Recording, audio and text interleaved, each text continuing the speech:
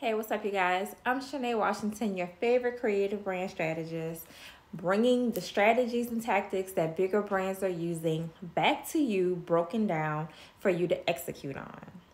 So please hit that subscribe button to stay in the loop. All right. So now that we got all that out the way, today we are talking about a powerful tool used in brand building, and it's called content pillars. And I want you to know that this is for you if you ever wonder how to keep your brand message clear and consistent while you're trying to expand your content's reach. This is for you if you ever wondered that. So let's dive into what content pillars are, how they can turbocharge your brand growth, and how you can integrate them into your own content strategy. I hope you have a content strategy. All right, so what are content pillars? Content pillars are like core themes or topics that support the larger brand message.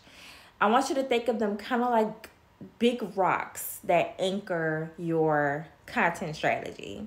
And each pillar represents a fundamental area of knowledge or value that your brand offers. For example, if you run a fitness coaching business, your pillars might be nutrition, workout routines, and wellness mindset.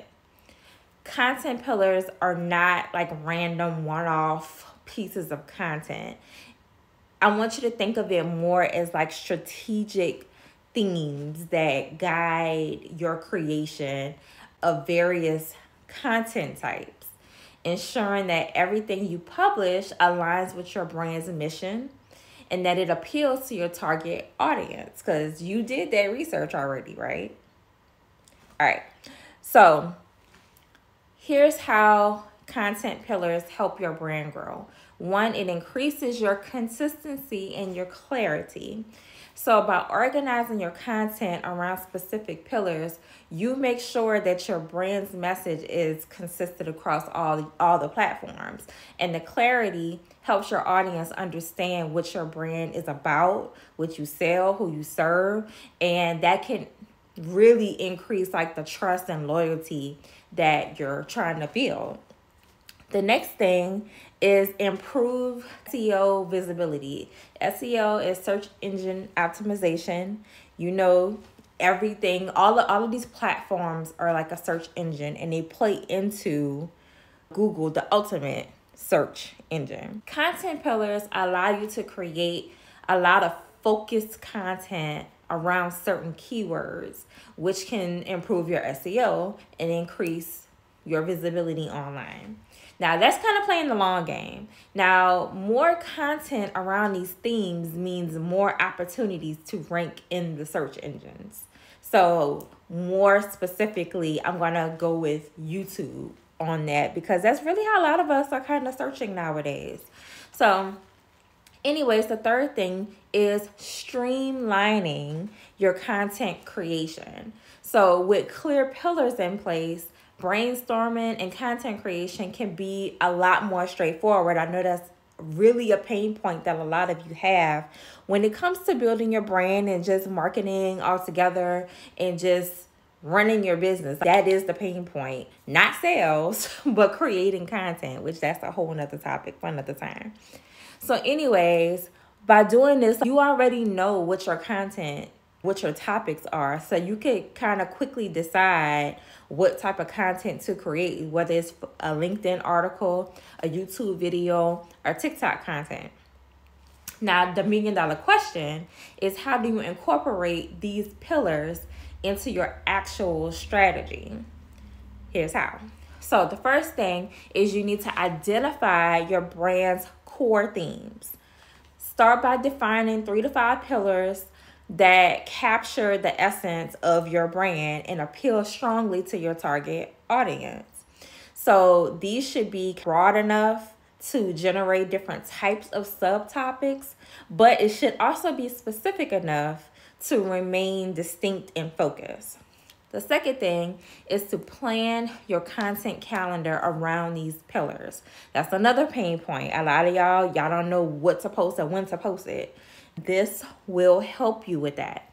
Allocate specific pillars to different days of the week or the month. And this method should help you with a balanced approach, covering all your bases and stuff. And you don't have to be overwhelmed, and you don't have to overwhelm your audience with just one topic, because you're trying to figure out how to talk about this one topic 1,000 different ways. And the last thing is, use the pillars to guide all forms of your content. So whether you're doing a blog, whether you're posting on social, creating videos, use these pillars as your guide to figure out what to do. And this approach will make sure that all your content serves your brand strategic goals. So if you're wondering now, okay, girl, you didn't tell me about all these pillars. Give me an example. Like, what am I supposed to do with this? Okay, so let's dive a little deeper. So, for example, let's say that your industry is nutrition, and your pillars could be breaking down meal eating plans, the recipes, dietary trends, and nutrition myths. Same thing with, let's say, workout routines is your jam. You can do home exploring, like kind of home workouts, gym routines, challenges. You could put those on for your audience, and fitness gear reviews. Those could be your pillars. Or let's say you're more into like the coaching space. So let's say that you do kind of like wellness mindset. One of your pillars could be discussing stress management, motivation strategies, or success stories. Each subtopic should be able to create various content types, such as like how-to guides, infographics, interviews, and all the things associated with it. And the key is to think about what your audience will find most useful and engaging and inspiring for them. What are they searching for in YouTube? What are they searching for in Google? What are they looking for in Pinterest? So those are the things that you should be creating around your topic. Now, let me talk to you about a real life example. So I'm gonna talk about Nike because they're one of the easiest ones to talk about and kind of relate everything to. So some of Nike's content pillars are innovation in sports technology, athlete stories, community and social impact, and health and wellness. Now, the cool thing about Nike and other large brands is that their content pillars, they don't just drive their social media content, but it also drives their marketing and their image. And they use these pillars in like product launches, of course, their social media campaigns, commercials, magazine ads, and community events that they do.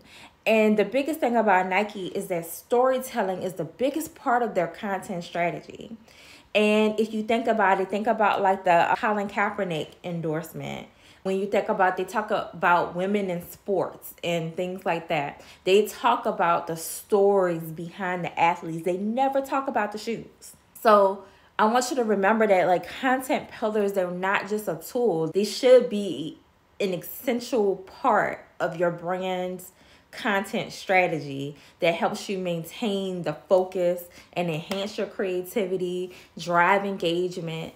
And as you continue to develop and refine your pillars, they should evolve as you evolve, right? Because we're learning every day. So you need to be in tune with your industry as things are changing, the changes that your audience needs.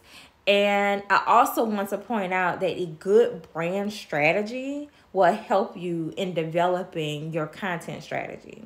So if you want to check out my free workbook and do your own brand audit, the link is in the description. So, I said a lot. I said a mouthful. But I want you to always dream forward and never backwards, okay? We dreaming this thing forward. We're dreaming your brand forward, okay? So if you like this video, press the like button and drop me your thoughts in the comments. All right, you guys, until next time.